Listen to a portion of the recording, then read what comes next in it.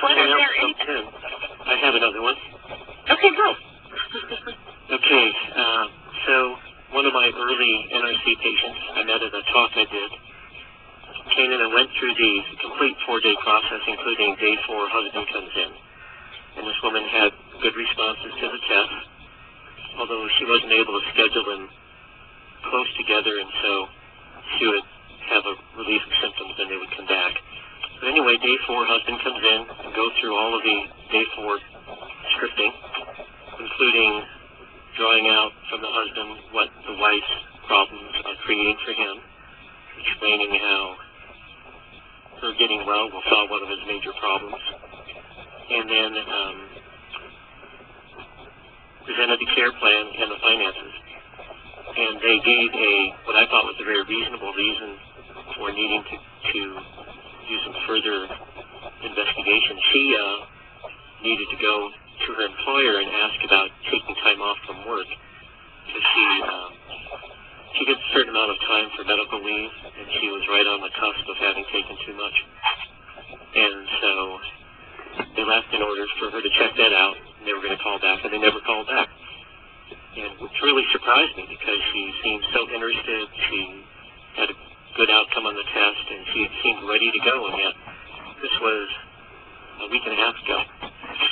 All last week, we were expecting them to call, and they didn't. My front desk person called a couple times, and so I'm just kind of befuddled at what might have happened, and I'm considering calling her myself.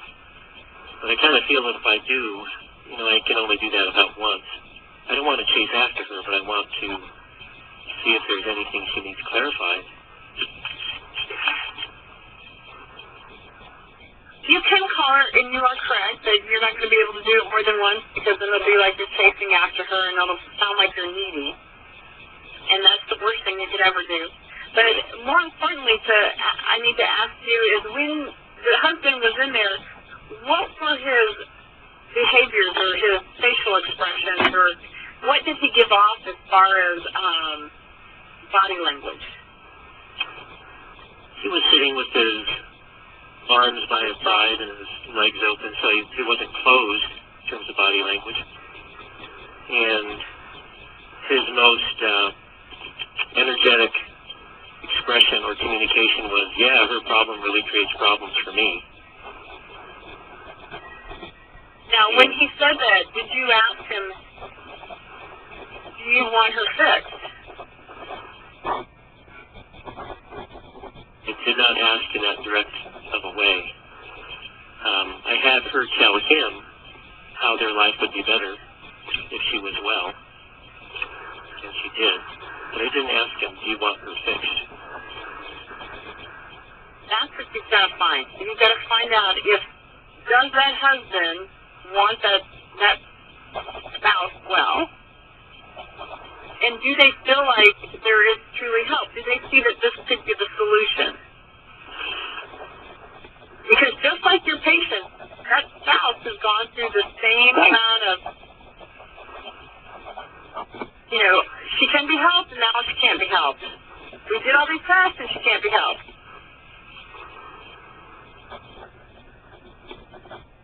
So you've got to make sure that he's on board and on the same page. And the only thing that I can think of is, she doesn't call you back, there's only one of a couple things that could have happened. Either the spouse wasn't on the same page, and so the spouse decided to tell her that they're not going to do it and didn't want to do it in front of you, or they went and consulted some other person, and the person said, no way, there's no way that would work.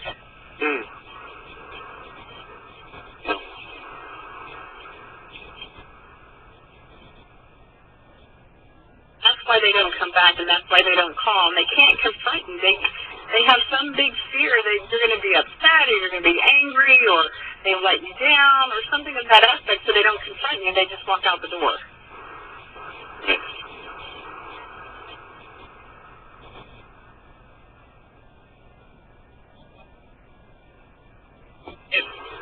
If that is the case,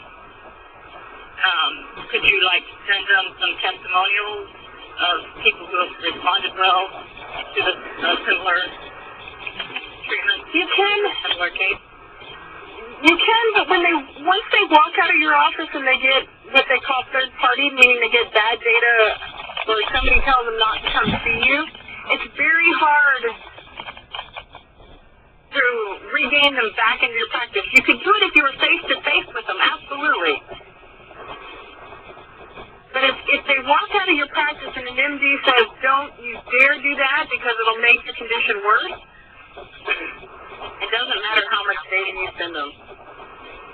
If they believe that MD, you're kind of in a sinking battle to some degree. Because the material will become unreal to them. Oh, yeah, that works for that person, but it won't work for me because my MD said it won't work for me. And the problem with that is, if you had that person sitting in front of you, you could address it. You could handle it, and you could get that person to a different viewpoint than that one. But when you just send them information in the mail, it's not going to change that thought process if they came into your practice and then they left and then the MD said, no, don't do that.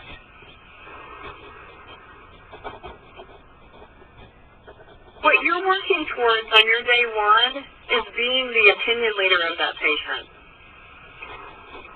And when you become the opinion leader, then it doesn't matter what the MD says, the patient will still come see you. But if you deliver your consult in a form or a fashion where you're trying to be friends with them or you're trying to have them like you so they can get under care, that's the wrong aspect to deliver under because now you're like their friend, you're not an opinion leader. You really want to deliver in an aspect that penetrates their thoughts, penetrates their actions so that you can truly change and become the opinion leader of that person.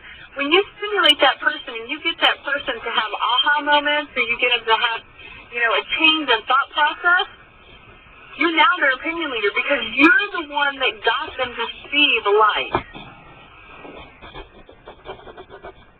And that makes all the difference in the world.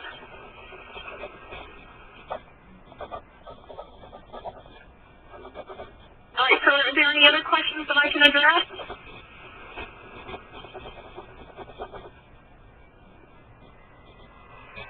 I have another one, Dr. Teixeira. Uh-huh.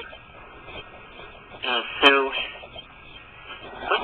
what Bose percent should we be realistically shooting for with these patients? Well, I always like people at 75 and 80%. Awesome, yeah. And there are going to be 20% of them that you can't help. But now you do have to realize that if you bring in 10 people off of welfare, your closure rate is going to be very skewed that month because it's very hard to help welfare patients. Yes. Yeah.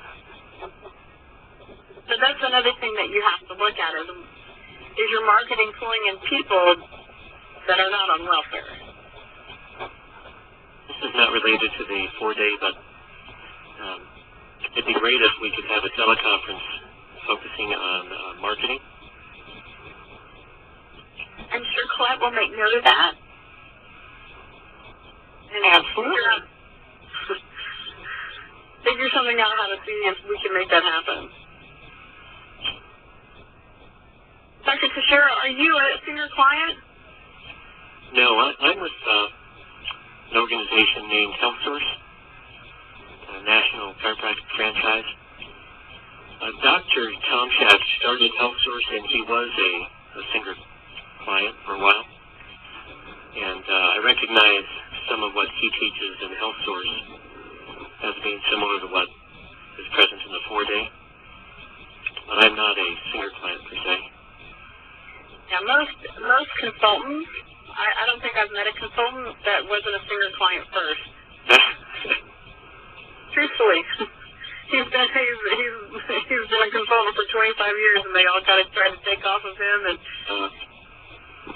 arrange their stuff and make it work, and that's probably why you see some similarities. Yeah. So yeah, we'll look into seeing if we can do a teleconference as far as marketing is concerned.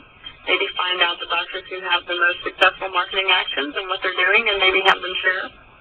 Yeah. Any other questions as far as the patients are concerned?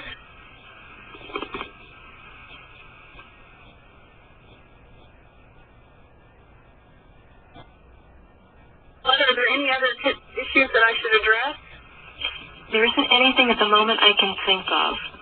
This was very thorough, and believe me, I want to actually transcribe these pearls of wisdom. So, all right. Well, do any of you have any other questions that I can help you with?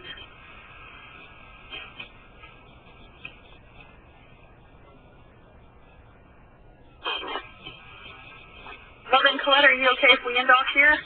absolutely, that would be great, Christina. All right. But you guys go make it happen. Thank you. Thank you. Thank you. Thank you.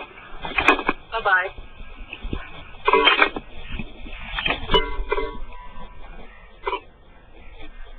So, end of phase 4 questions and answers with Christina.